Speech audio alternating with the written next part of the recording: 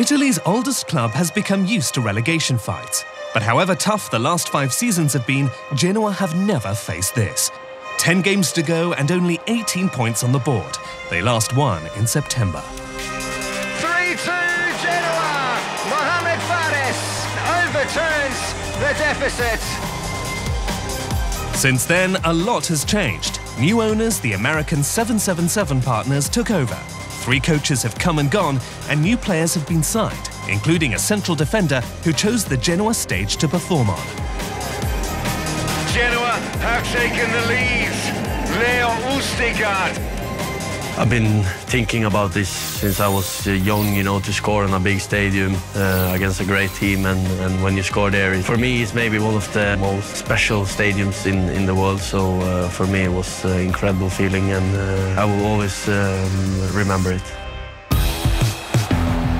As he's played in both England and Germany, 22-year-old Leo Ostigard was able to adapt to Andrei Shevchenko and then to the coach who replaced him, Alexander Blessin.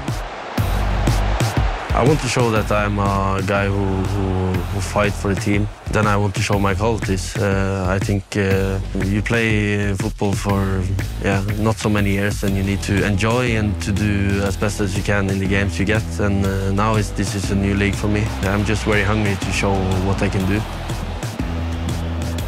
Blessin is a little bit different coach.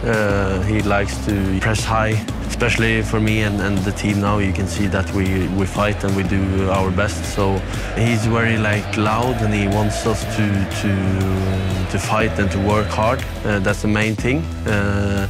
And then we're still waiting on the win, but we still see that we fight as a team and we never give up. So that's the main thing, and he's a top coach.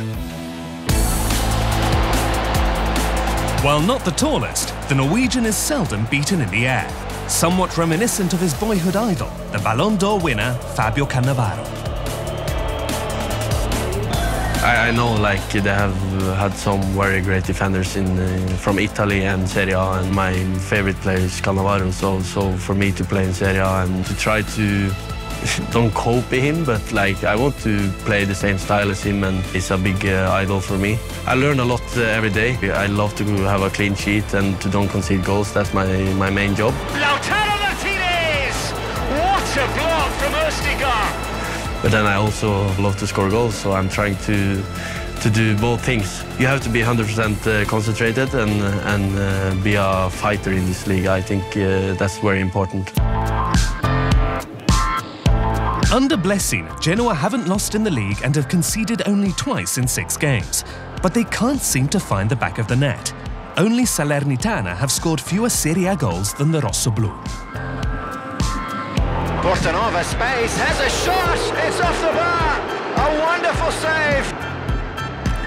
The last game was maybe the best game so far. We struggle a little bit, we're unlucky, we have so many chances, and I had a big chance myself, and then the save on the line. The same happened 90 minutes against Venezia, they save on the line, and then we had some big chances, Udinese, Salernitana. So it's just this small thing, and when we get the first win, I think we're gonna explode. After 6 consecutive draws, Genoa would love to explode with a victory at Atalanta. But Ladia, though off colour, still boasts the league's 5th best attack. Now, I know that Atalanta is a team that press high, there a lot of energy. So it's not an easy team to play against. So it will be a really hard game. You need to try to score on the chances you get, and you need to defend very well, as we have did in the last games. We have nothing to lose. We are just gonna fight, and we are just gonna try to get enough points, and that's the job. So we cannot go to Atlanta and have a bad feeling. That's not gonna happen.